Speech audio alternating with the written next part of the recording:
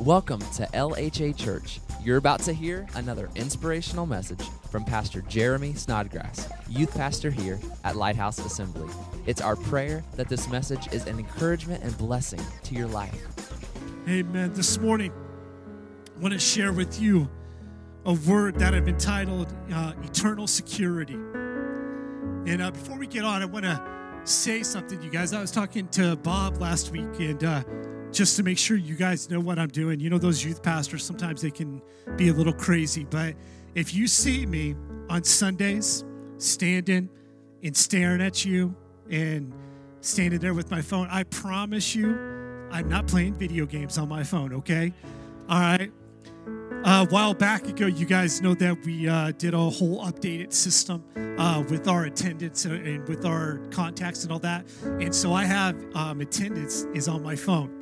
And so if I'm staring at you, I'm not judging you, I promise. I'm not doing it today, but every week I'm the attendance taker. So I'll stand in the back and you'll see me with my phone up against the wall or anything. I'm taking attendance. I am not playing video games, okay?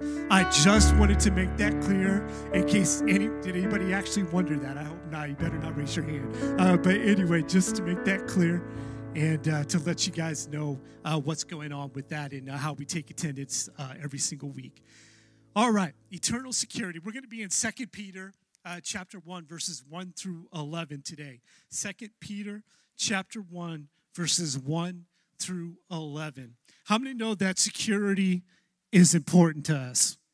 Security is important to us. Security is important to us. Financial security is important to us. It's something, how many have lost sleep over financial security? Come on, you know what I'm saying. How many have ever been at that point?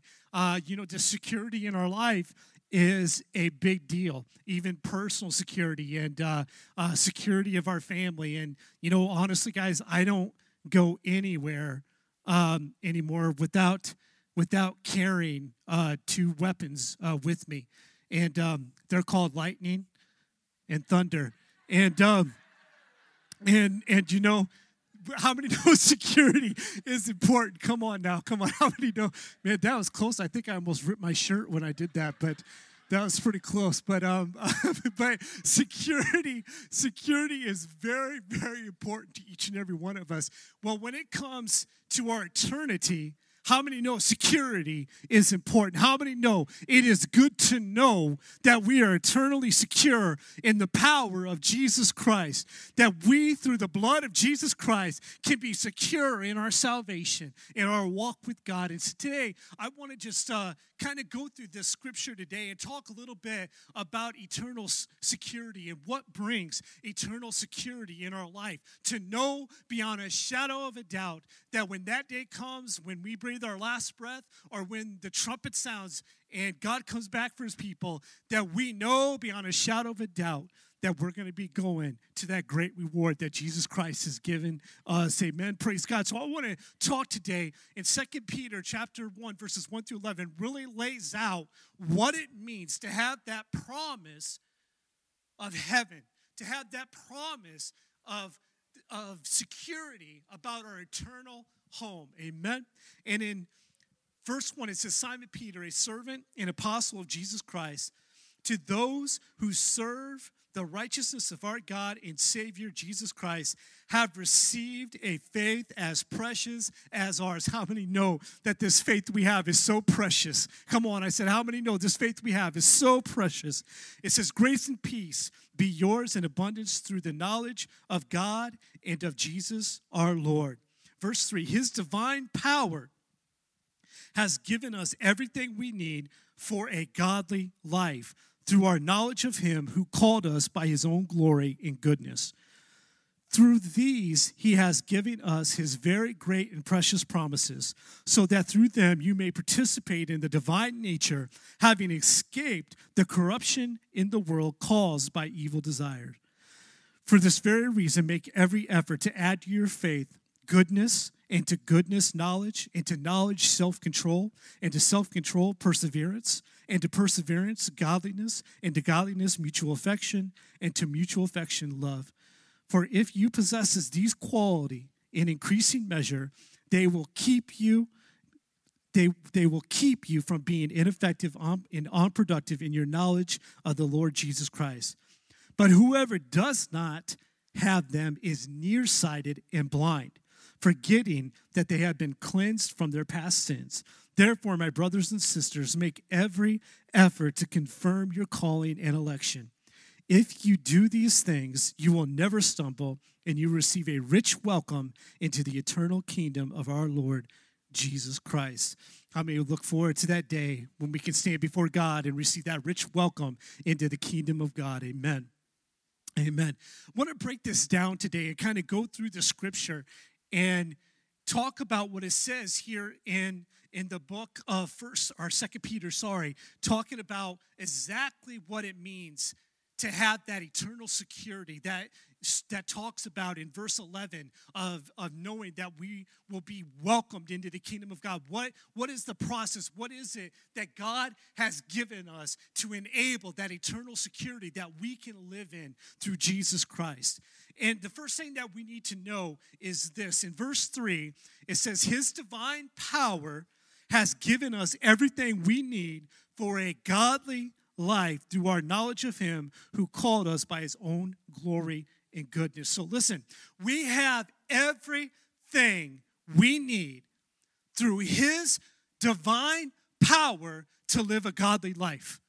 Listen, we have everything we need through Him to live a godly life. And not only do we have everything through His divine power to live that godly life, it's the only possible way we as human beings can live a godly life.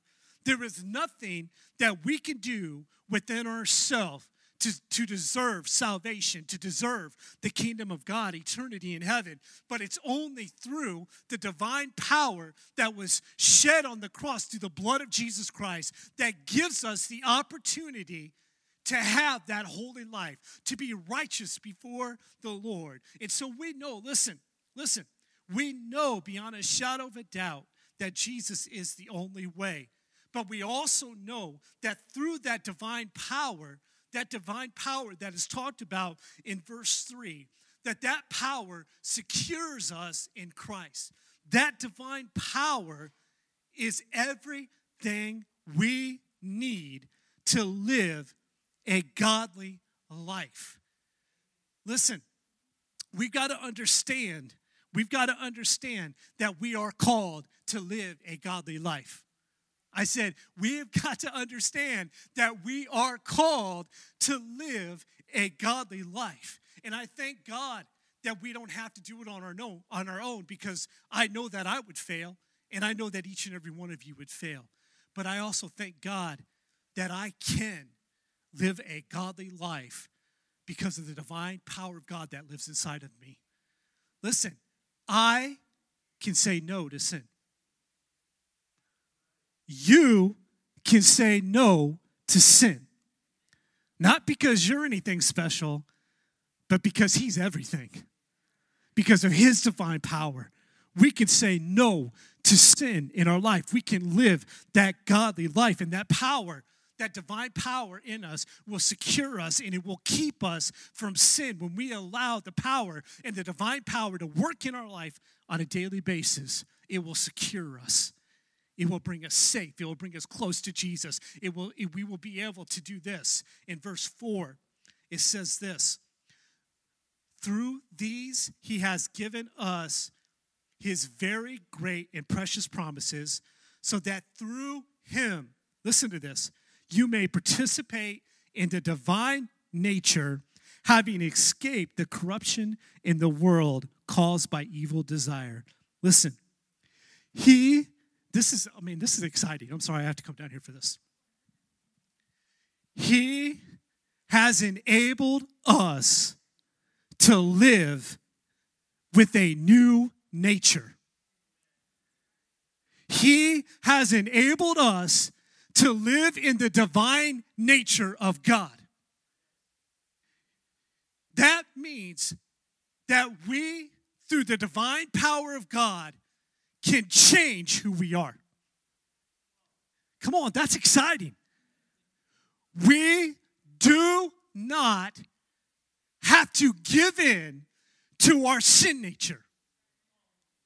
You know, some people think, well, I've just come to terms with that. I'm always going to be a sinner. So, you know, I'll just do my best, I guess. I'll just do the best that I can in through this life and, you know, pray to God one day that I'll make it. Listen, we've got it all wrong. Jesus Christ came. And because he came, we can change our very nature and who we are through his divine power. That's good news.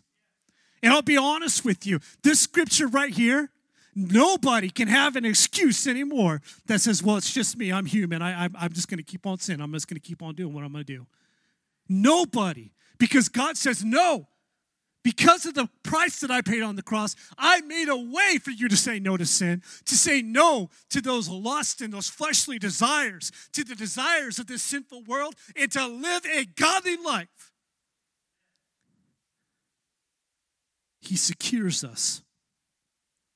He secures us. He enables us to say no to our sin nature and say yes to the divine nature of God in living as God has taught us through his word. So when we begin to look at that, we understand that living a godly life takes work. Come on. I said living a godly life takes work. You know, a lot of times when people give their heart to the Lord, a lot of times there's some really big decisions that they have to make. People have to separate themselves from people that they may have been friends for life. They can no longer go and do that with them. They can no longer go and do this. People have to make decisions about the way and the pattern that they lived all their life. And it's going to be hard. It's going to be difficult. Doing this takes effort. Living that holy life takes effort. And we look through verses 5 through 8, and it says this: for this very reason, make every effort to add to your faith goodness, and then from goodness, knowledge, to knowledge, self-control, from self-control to perseverance, perseverance to godliness, and godliness to mutual affection, and mutual affection to love. He outlines, you know what I love the Word of God. I love the Word of God. I love when I read the Word of God and I can see just the power and the truth just leaping from the words as we read them. And we see this in 2 Peter. In the first chapter, we see the outlining of what brings eternal security in your life. So he goes on and he first states that, listen, it's only by the divine power, but through that divine power you can. And then he begins to challenge us and says, here's what you need to work on, people. Here's what you need to make every effort to do. Goodness. How many know goodness is a good thing? For goodness sake. I can keep going all day. And so goodness is a good thing to have. You know, as I look over my life and growing up in the church and being in ministry for 20 years, some of the most incredible people that have made a difference in my life, the very first word that comes to my mind about them is, man, they are just really good people all around. You know, we sang a song just a little bit ago that he is good. He is good. He is good. We sing that because God is good. And God asks us, listen, I've saved you. I've given you divine power. Now start the process of begin adding my very nature to make it your very nature. And he starts and he talks about goodness and how we need to be good. We need to be good to people. We need to care about what's going on in other people's life. We need to be a person that goodness is something that we work towards. How many know that a lot of times it's not our nature? Hey, listen, I know how many people had that person in your neighborhood when you were growing up that you know that if your baseball or your frisbee or whatever went in their yard, it was gone forever. Come on. Yes. In my neighborhood, That was Crazy Joe. And that's what we called him, Crazy Joe. Crazy Joe, that if you were walking down the sidewalk in front of his house, and even if you accidentally stepped in his yard, I think he stayed at the window all day waiting, and he would come out and just start screaming at you, just screaming, "Get out of my yard!" And just all of this kind of stuff. I mean, it was just like, you know what I'm saying? Everybody listen, how many know it's in our nature sometimes to not be a very good person? Come on. It's in our nature. I remember one time, it was the last baseball that we had. Nobody had a baseball between us, and we had hit it. Actually, I'd hit it and hit it over the fence in his yard. And because I was the one that hit it, it was my responsibility to go. And I can remember how scared I was. I remember the fear that was in my heart, my mind. And I went, and I'll never forget, I was like, okay, I'm just going to do it. I can't, let all these guys think that I'm a wimp, And so I did it, and I went, and I just did a running start, and I went, and I just jumped, and I hit the top of the fence, and boom, I went a dead run. I got the ball. I'm telling you, as soon as I grabbed that ball, I hear this screaming, and I'm just like, Jesus! And I'm telling you, this guy had to be watching constantly. But I made it back. My life was saved. I'm pretty sure he went to my dad and said something to my dad about keep your son out of my yard, all that kind of stuff. But anyway, and so listen, by nature, a lot of times we're not very good. So we need to make every effort to begin to instill these things into our life. Knowledge, self-control. Self-control is something that the Lord has enabled me through the many, many times that I have been hurt to begin to develop self-control in my life. Because how many know sometimes when you get hurt, it's easy to lose control? Come on now. It's easy. And I've hurt myself so many times in my life that my natural response at this point is, thank you, Jesus. That's what I say. Sometimes we want to say some different things, don't we? We want to start taking some things and throwing things. I know when I was young, and how many know it doesn't do anybody any good or yourself to lose control? Come on now. And I remember when I was young, one time I let my dog out, and I was trying to shut the back door, and it would not shut, and it made me so mad. And I was like, so finally I sit there, and I took my hand, and I was just going to slam it, and I figured I'd get some leverage on the doorway. And, of course, I put my thumb right over, and I just crushed my thumb. I got so mad I lost control that I went over, and I punched the wall. And, unfortunately, I hit right on the 2x4 where the wall was at. And so now, not only did I have a crushed thumb, but I had a crushed fist on top of it. And how many know it's not good to lose control? Come on. It's not good to lose control. But listen, God asks us to work on these things in our life. Perseverance. Listen, don't lose heart. You're going to go through hard and difficult times. There's going to be times where you're fighting against that sin nature, but God is saying, persevere, persevere. I will not leave you. I will not forsake you. Hold on to me. Keep strong. Add these things to our life. Godliness, mutual affection, love, all of these things.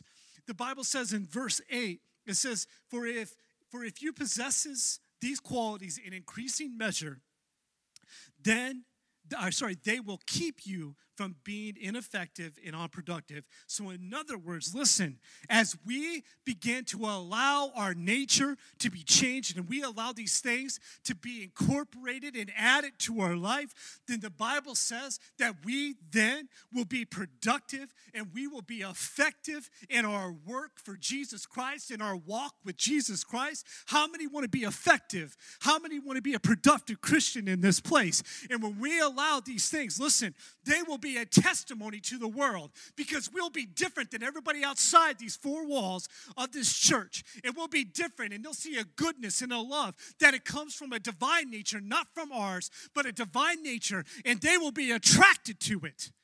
They will want to know what it is. Listen, we are here to engage the world. We're not here to hide from it. We're not here to sit back and hold on until Jesus comes. We are meant to engage this world just like Jesus Christ did. He engaged the sin. He engaged the lifestyles, but he did it with a love beyond love.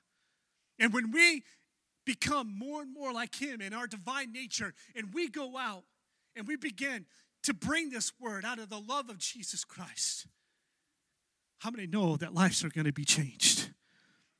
The world needs you. We need to show them what it's like for a life to be changed in Jesus Christ. Got a question for you. How is your eyesight? In verse 9, it says this, but whoever does not have them, talking about all of these attributes, all these things that represent God in the divine nature of life, it says, but whoever does not have them is nearsighted and blind, forgetting that they have been cleansed from their past sins. Listen, do you not see that God saved you and therefore expects you to follow him in his ways? Have you been blinded? But you know what? There's a lot of people that are walking around in the church that are blinded today. There's a lot of pastors that are blinded, that are preaching a message that is not the word of God. Listen, or have you been blinded? Because listen, when God sets you apart, he expects you then to follow him. If we have been cleansed by the blood of Jesus Christ, we have not been cleansed to jump back into the mud puddle. We have not been all washed up. How many's ever got their kids ready for something? You're going somewhere, going to church, and the next thing you know, you turn around and they're filthy. They went outside, they got all their clothes. Come on, how many's ever had that before? And they just get their clothes dirty. I remember one time, way back in the 80s, that was a long time ago, way back in the 80s, a popular trend happened. And the popular trend was, blue jeans were popular, but white jeans. So white jeans, how many remember that back in the 80s? White, blue jeans. Can't really call them blue jeans because they're white jeans. But white jeans became popular. And I'll never forget, my mom and dad bought my oldest sister a pair of white jeans, and we were getting ready for church one day. It's Sunday morning. We're getting ready for church, and my sister was so excited, and they bought those white jeans for her because she wanted them so bad, and she was all excited to wear those white jeans. And that night, it had rained pretty much the whole night. And I remember, I think me and my younger sister, we were out the door first, but then here comes my older sister just bolting out the door. She was so excited to get to church that day because she had the new white jeans that everybody was wearing. And she went, and we had a step and then a sidewalk, and she was like leaping. So she went off that top step, and instead of landing on the sidewalk, the cement, her foot landed in the grass outside of it, which the grass was drenched in a mud puddle right there. And I'll never forget seeing my sister's feet go up over her heads, doing almost a complete flip and landing in the mud puddle with her new white jeans. And I remember my mom and my dad, and they were just like this, throwing their hands up. It was like, man, we got you this. We got you these jeans. Did you know that these are white jeans? You can't go running out in the yard with white jeans and all of this kind of stuff. And it wasn't good because those jeans were done for. I mean, she literally just completely destroyed them. I just imagine, how does Jesus feel when he takes our old garments, stained, nasty, and replaces them with a pure white garment of salvation and our sins being forgiven? How does he feel when we take that precious gift of the blood of Jesus and go and use that gift to jump back into mud puddle? Doesn't make much sense, does it?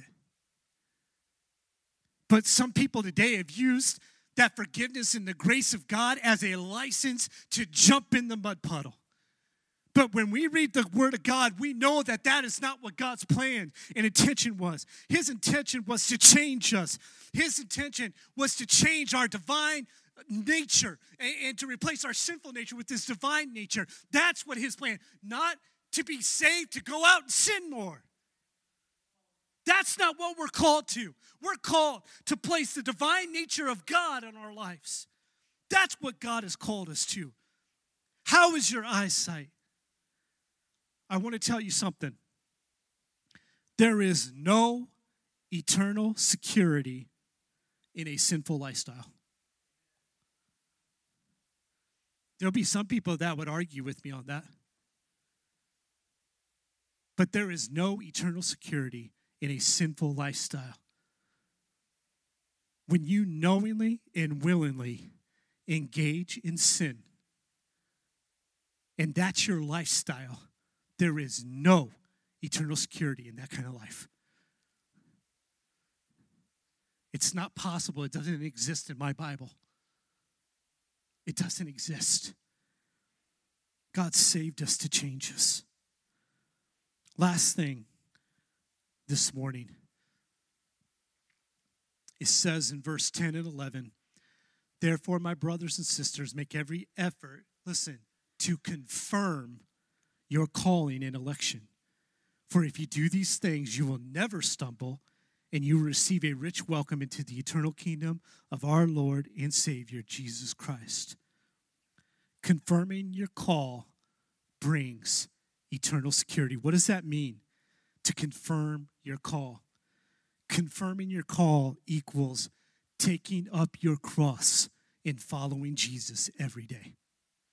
Confirming your call is taking up your cross and following Jesus every day. It's taking up your cross and taking that flesh and those evil desires that are our nature and crucifying them every single day and giving them over to Jesus and picking up your cross every single day and following Jesus. Listen, when we're picking up our cross every single day, when we're walking to Jesus, when we're beginning to place goodness and perseverance and self-control, and we're beginning to walk that way and walk towards Jesus more and more, and every day when we pick up our cross, we are confirming that Christ changed our life. Listen, when we confirm our walk with Jesus and we pick up our cross every single day, listen, you will never stumble. You will never stumble when you're picking up your cross every single day. Well, that doesn't make sense. Well, listen, this isn't what I said. Listen what the Word of God says again. So it goes and it begins to talk about, and it's just bringing a close to this section right here. It says, if you do these things, listen, and you confirm your calling, walking towards Jesus, picking up your cross every single day, listen, for if you do these things, you will never stumble. How many know that's the kind of security I want to live in? That's the kind of security. I know that every day if I pick up my cross and I'm going towards Jesus, and if I never let go of my cross and I'm always following him, then the Bible says I won't stumble, I won't fall, but I will constantly be going towards him. But the truth is this, over the last 20 years, many times I've talked to so many different people that are struggling with their sin nature. They're struggling with the life that they're living. And I'll begin talking to them, and it goes to the same thing every day. Every single time it goes to the same thing. As I began to talk to them and we began to walk backwards, how did this start? Do you know how it started with them every single time? Is that every single time they stopped at one point in one time in their life, they stopped picking up their cross and following Jesus every day. Well, yeah, Pastor Jeremy, I stopped learning God's word. I stopped reading. I stopped gaining my knowledge of the word of God. What about your prayer? You know what? I haven't really done that much. I haven't. When you stop picking up your cross and following Jesus, you're going to be in trouble. That's why every day we've got to hold on to the cross every single day with the passion. And because I know that it's not me. I know it's only God. But I have faith and I have trust that through the power and his divine power that I can live a holy life. And that's why I pick up my cross every single day. Because I can't do it without picking up the cross of Jesus Christ. Every single day. Listen, you'll never stumble when you're picking up your cross every day and following Jesus. And the bottom line is this, when we talk about eternal security, love that in verse 11. It says, when we do this, that we'll receive a rich, listen, a rich welcome into the eternal kingdom of our Lord and Savior, Jesus Christ. Oh, come on. I don't know about you, but that makes me excited.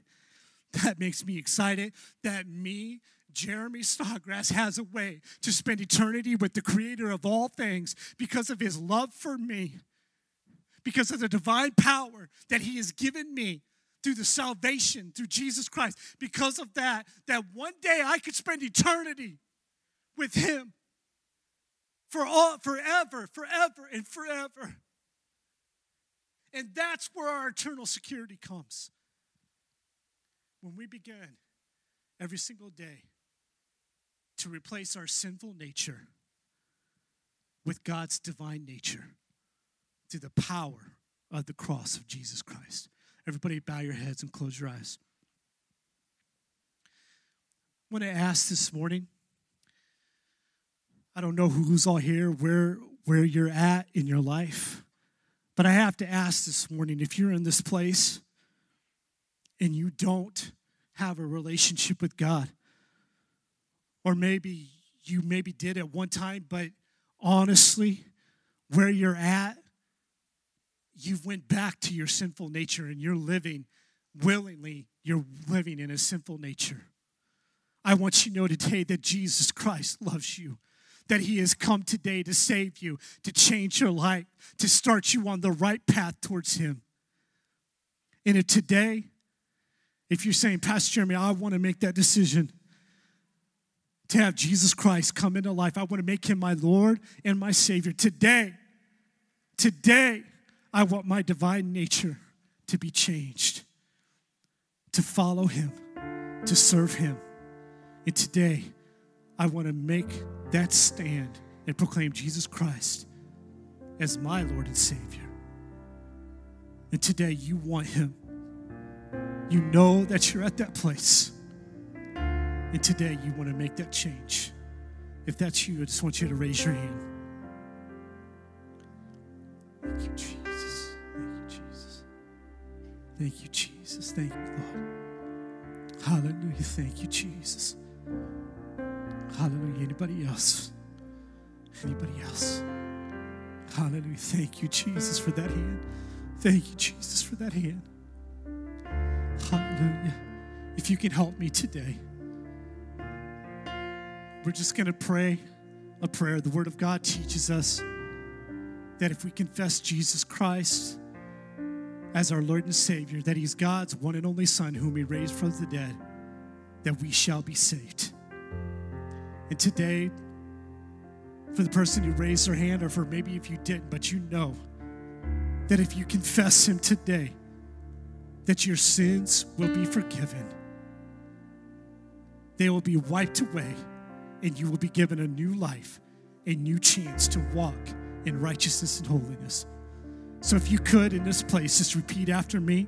And if you're in here and you're praying this, and you know that this is the decision you need to make, and you want to make that today, I want you to know that Jesus will save you today. He will take away your sins today.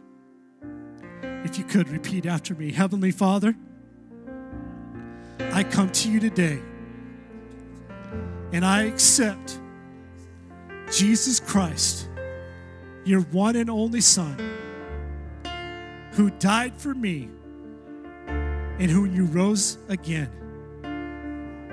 I accept him as my Lord and Savior. Now, Jesus, I pray that with my life, I will put on your divine nature of righteousness and holiness. God, give me strength Give me the power to say no to sin and yes to you. Thank you, Jesus, for dying for me. In Jesus' name, amen. Now this morning, just want to ask one more question. If you're in here and your heart of hearts desire is to live the divine nature of God, to allow the Holy Spirit to change you, to make you more like Him, and your heart's desire is to honor God with your lifestyle, with who you are, and in your heart of hearts, your desire is to one day to stand before God and Him look at you and say, well done, good and faithful servant. If that's your heart of heart's desire, I want you to stand in this place.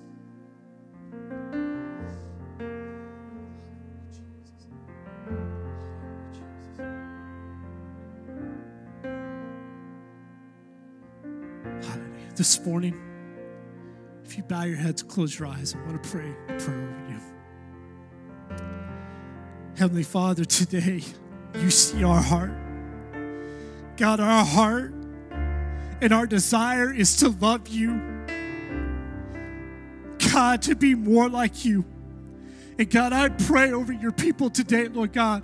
And God, I pray that your divine power will lead them, Lord God. That your divine power, Lord God, will cause them, Lord God, every day to take up your cross and to follow you, Lord Jesus. That every day they will say no to sin and yes to you, Lord Jesus. God, I pray every day, Lord God, every day, Lord God, as they walk this journey, that they will become more and more like you.